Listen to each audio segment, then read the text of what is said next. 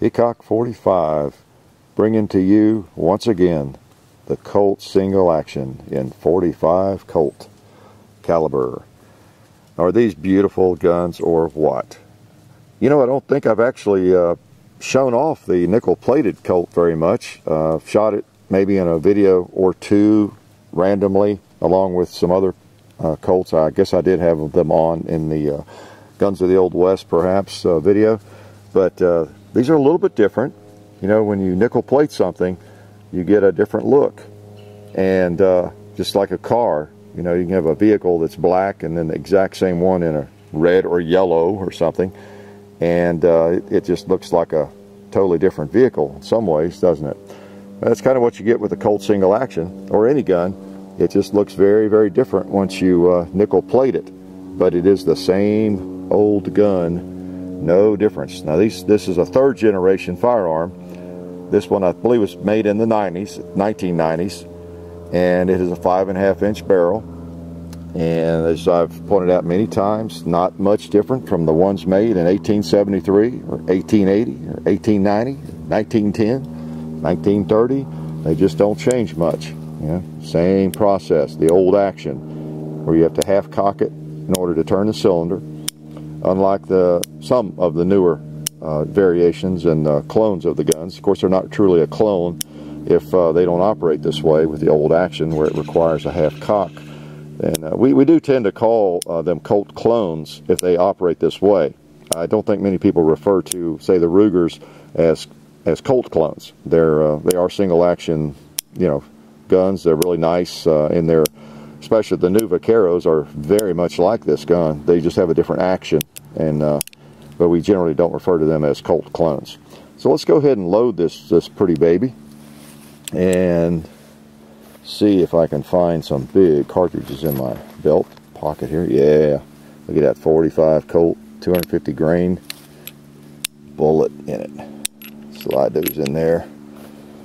Remember, you put one in, skip one, and you put in 4, and you end up with an empty chamber under the hammer. It's always best, and that's where we are now. So close the loading gate, cock it, and I happen to know it's empty under the hammer anyway. Okay, so that is a loaded Colt 45 with 250 grain bullets.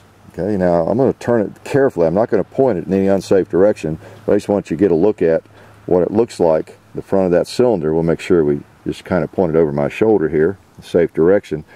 And you know, in some of the movies, they actually do you know, look authentic because they have some blanks that look like real bullets like that. But if a Colt 45 is loaded, it should look like that in the cylinder. You can really tell from the other end, the business end, whether the gun is loaded. So anyway, they're sweet no matter what the finish, no matter what you know, coating or finish the guns have on them. And this one again is nickel plated. Just doesn't get much better than this, unless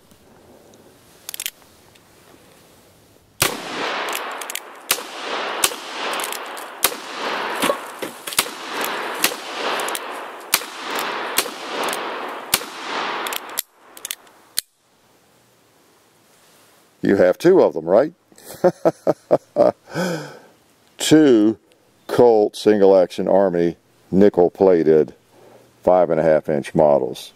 These are my cowboy competition guns primarily. I used these for years, well, several years, in SAS or cowboy action shooting competition. Great pair of guns. They both shoot to the same point of impact, just a little bit high of where you hold the sights. So I never really knew which one I had in my hand in terms of point of impact. And for those of you who shoot much and you shoot these old guns with iron sights, you know how nice that is if you have 2 guns that shoot exactly the same, because sometimes one will shoot a little bit higher than the other, and some will shoot right on, and maybe one will shoot even a little bit low, and you do end up with that with the Colts or the Colt clones sometimes. The Rugers pretty much, I think, all shoot straight where you hold. They're like a Glock. They're more of a modern I don't know, firearm in that sense. So anyway, nice guns, and let's put one of them away because they are exactly the same. Definitely one is a clone of the other, right? remember how you unload these. How I do it is I just get it in my hand like that, and I get my finger up there on the ejector rod, push down. Works pretty well. They just fall out into my hand very smoothly. Don't have to fight the gun. You can double check. One thing about the big chambers is it's easy to see whether it's loaded or not, isn't it? More easily than I guess you'd say with a smaller caliber, like a 22 or something. You get a little bit dirty. See how sooty they are. I'll put those in my pocket and load them up for another day. And let's see if we can find some that have big lead slugs in them. And just take a couple more shots here. Let you look at these things a little bit more. I've been remiss, I guess, and lately I haven't done a lot with the old Colts. Let's just take a few. Well, that's good. These old cans stayed right there, didn't they? I can't necessarily drive nails with these guns. I love it. Ooh, nice. Nature provided a nice little target hanger there. Oops, click. All right. I think I flinched a little bit, didn't I? Oh, well, I don't worry about it when I'm shooting something 2 feet away, I guess. Although, you catch me flinching occasionally at other targets, right? Let's see what we can do on down the log there. Now, please, you folks from the Netherlands and the United Kingdom and some other areas of the world that seem to be bothered a little bit more than others by hurting nature. This tree is dead. He fell over a few years back. So if a bullet strikes him, he's not going to bleed and cry. I promise you. Okay? Let's see if we can knock that old can off. Yeehaw! Got him, alright. Got him again. Love it. Oh man, John put one way down there at the roots. I might not be able to shoot that far with this gun. Alright. Oop, I could bowl one into him if nothing else.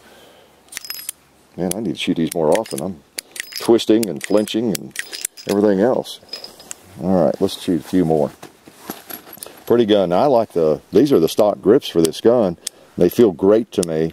I have replaced the grips on some of these guns, but there's nothing that feels better in terms of the thickness and the way it feels the hand, for me, than these plain old stock grips that come on these guns. In fact, the third generation grips feel the best to me. I've been known to actually put third generation rubber grips on a second generation gun. I know that's sacrilegious, but if I'm going to shoot it much, it just feels so much better.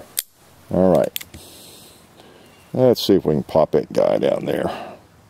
I don't think he's going to move, even if I do. Whoa, wrong about that. Yeah, here's a tough target right here. If I can hit him again. He's going to be pretty religious, isn't he? Very holy. Boom. Click. Alright. That one's empty. Again, so, Colt Single Action Army. These are the 5.5-inch models. As I've told you before, and I get questions pretty often, which is my favorite barrel length. I like all the barrel lengths equally, I will have to say. The little 4 3/4 is nice. It goes to about there. This one is the nice compromise, and it's the mid-range length barrel. It's great too. And then, of course, the long one's really special. That's the way they came out for the military in 1873. Notice they get a little dirty and a little sooty, and they clean up pretty nicely, though. So, you know, if you haven't seen these things for a while, or you're ever thinking about getting one, they're just so fun to shoot. And when you're holding one, you really feel as though you have a piece of history in your hand. I don't care what type it is. There's just something about the single action. It could be a Ruger Vaquero or a Uberti clone, old Captain Ball. It doesn't matter. When that thing hits your hand, you're back in true grit. You're back in the days of John Wayne, the 1800s. It just fits like a glove. So I highly recommend everybody that likes to shoot own one of these. Get at it. This and a 1911. If you don't have one, put it on your list. And that's about all I have to say about that, I think. I just love these guns. glad you could come out with me today and take a look at it. Life's really good.